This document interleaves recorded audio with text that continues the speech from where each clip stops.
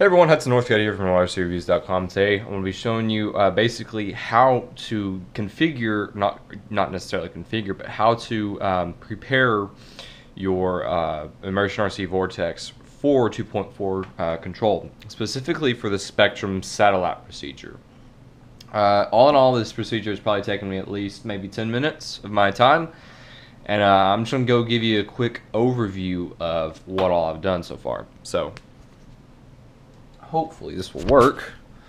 We got the camera charging still, so I don't know if you can see, but right here I have my you know what, let's do this. Hang on just one second. Oops.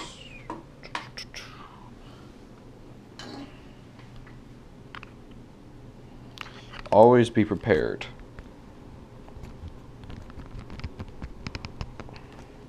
Hang on.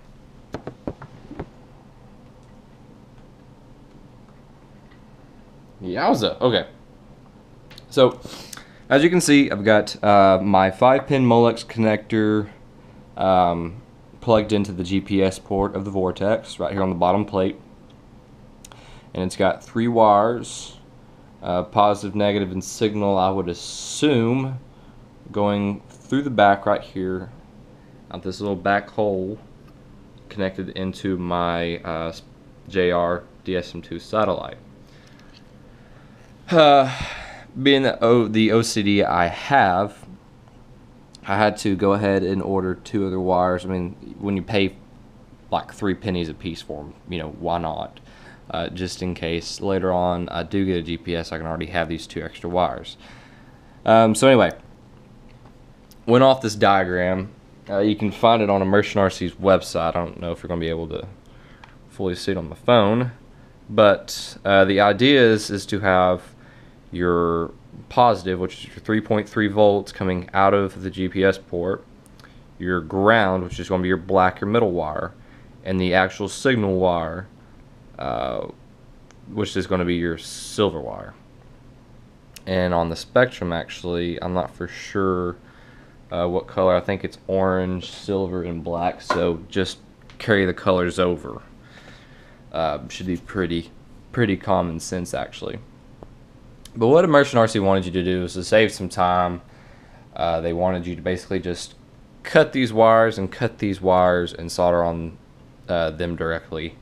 Again, I chose not to do that. I chose to spend the time that I had and take off the Molex connector off the satellite end and plug it into these wires right here and just configure it as is.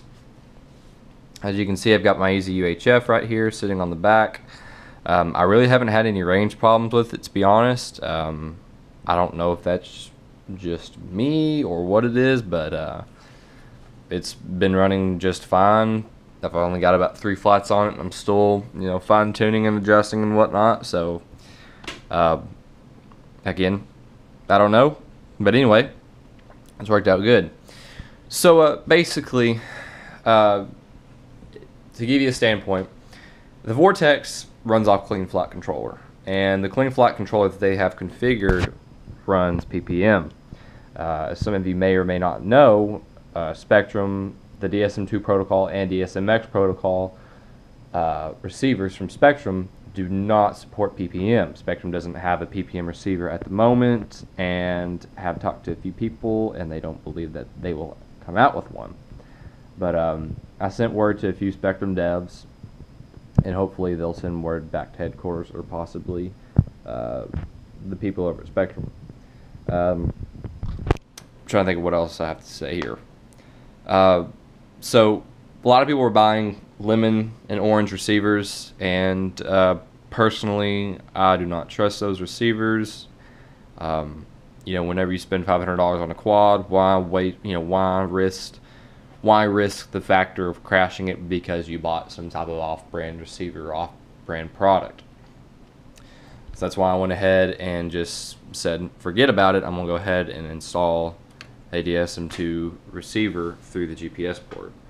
Now, Immersion RC is saying that you need to update Clean Flight to 1.9. I think it is what I believe is 1.9. Yeah.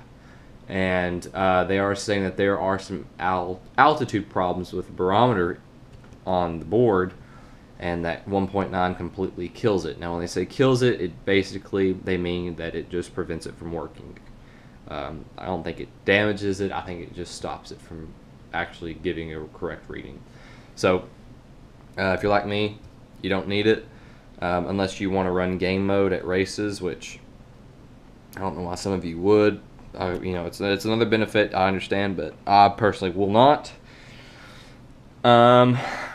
So you have to update Clean Flight, and then you have to go into the Immersion RC configure, and after you do that, you have to select Spektrum 2048. Now you're also going to see Spektrum You're going to see Spektrum 2048 and Spektrum 1024. The difference is frame rate. There's really nothing you have to worry about.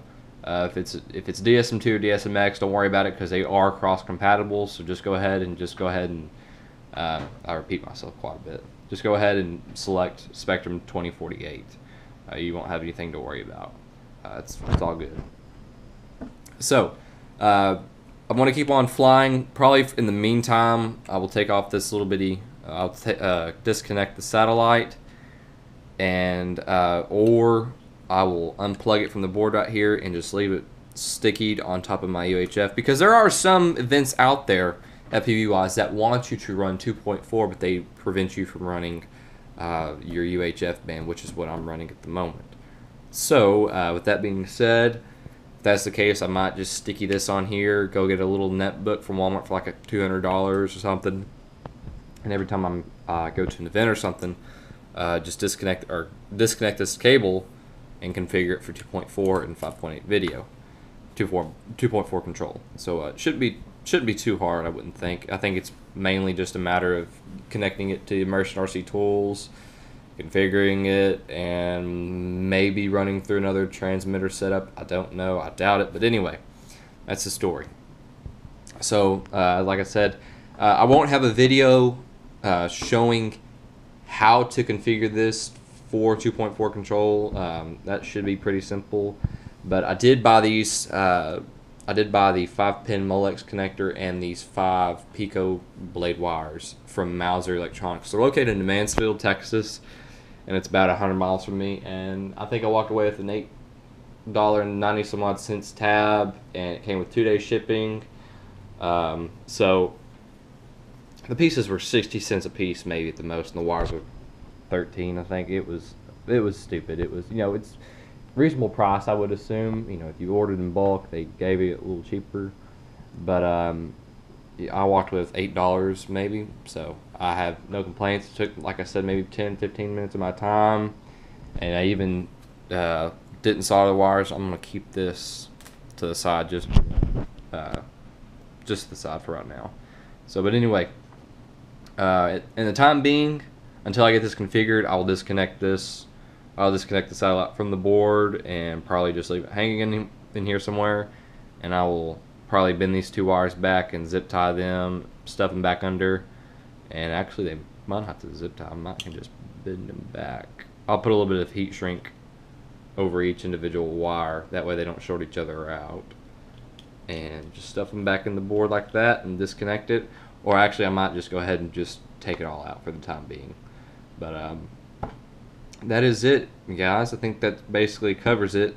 Like I said, it was probably no more than $9 to do this with shipping included, and you have to have a DSM2 or DSMX satellite. I don't think DSM protocol had satellites at that time, so if you're running an AR6, or if you're running AR600 and AR6000, whatever the receivers were for the DSM protocol, you might want to upgrade your radio system. It's a little outdated.